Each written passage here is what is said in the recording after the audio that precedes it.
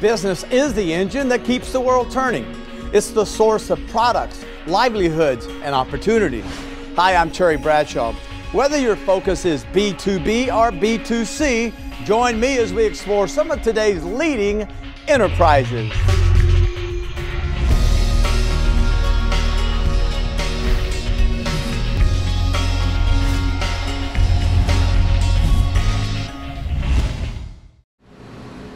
What you're seeing is a giant 3D printer.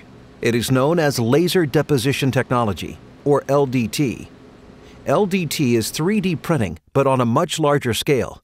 It's capable of printing metals and performing tasks usually considered impossible. The technology is typically used to build freeform objects, repair metal components, or add features to forgings and castings.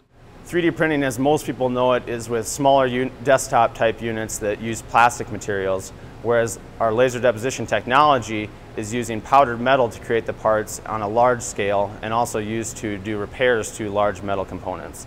Powder-fed systems can manufacture very large parts up to 7 feet tall and are much faster than powder bed systems. LDT is a disruptive technology because it changes the way we're able to manufacture parts today. At RPMI, we have built some of the largest and most complex freeform builds in the world. Many of these parts and designs would not be capable with conventional technologies, and we're able to drastically reduce lead times. RPM Innovations specializes in laser deposition technology. Located in Rapid City, South Dakota, the company primarily works with the aerospace and defense industries, among others.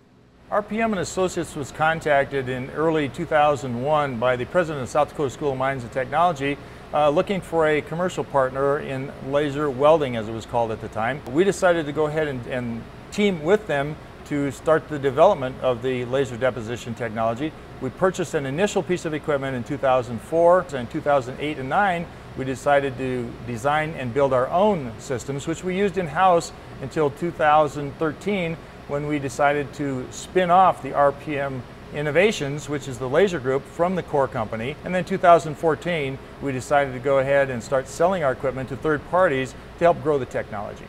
In LDT, a high-powered laser focuses on the target and creates a melt pool on the surface. Powdered metal is injected into this melt pool. This powdered metal is then absorbed into the melt pool, creating a small weld bead. So what's happening behind me is we're using a laser beam to create a molten pool that metal powder is then sprayed into through our nozzles. While this is happening, the head is moved around in 2 dimensions to create the entire layer. Once a layer is complete, the head will then step up and repeat this process for the next layer, and so on until you have the entire part built. LDT freeforms are used to make parts that are very difficult or impossible to make using conventional technology. The operation involves processing a CAD file through a motion control software package to create a toolpath. The toolpath is imported into the LDT system, which prints the part 1 layer at a time. Our laser systems have the largest environmentally controlled chamber and some of the most advanced software for freeform builds available today.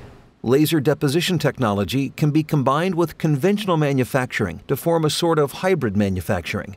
RPMI claims hybrid manufacturing can significantly cut costs for manufacturers.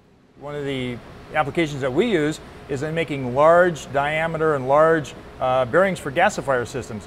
These used to be very large tool steel forgings. I'm talking 4-foot diameter, 20-inch diameter, very large D2 forgings, difficult to process. Now we use steel forgings, and we clad with the cobalt material. So now we can maintain costs, we can cut delivery, and increase wear lives. One of the most exciting aspects of LDT is that it can also be used to repair parts that were once considered irreparable. With the ability to control heat input into the weld deposit, LDT can repair high-value parts without damaging the base metal. RPM Companies has been a true remarkable success story in Rapid City. What I see when you look at their facility out here in the business park today is just a model of success, doing things the right way and accomplishing some pretty impressive things.